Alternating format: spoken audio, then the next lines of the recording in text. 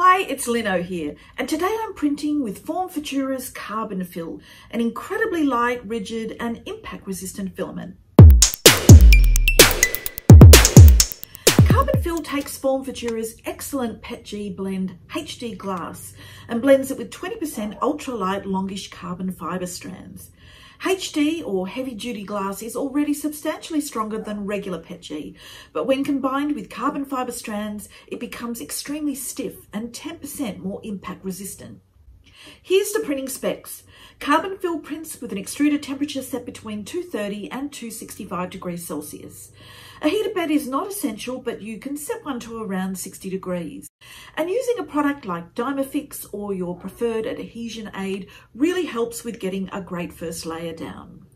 Carbonfil is rough to the touch and quite brittle, so make sure your filament path is free of twists and turns. And although it's relatively easy to print with, oozing and jams are a common carbon fibre hazard, so print slowly. It's also important to know that carbon fibre is very abrasive and will quickly damage a brass nozzle.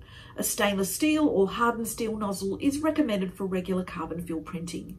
And make sure you unload and clean your extruder directly after printing. FormFutura's Carbonfil is nearly warp-free and has great layer adhesion and dimensional stability.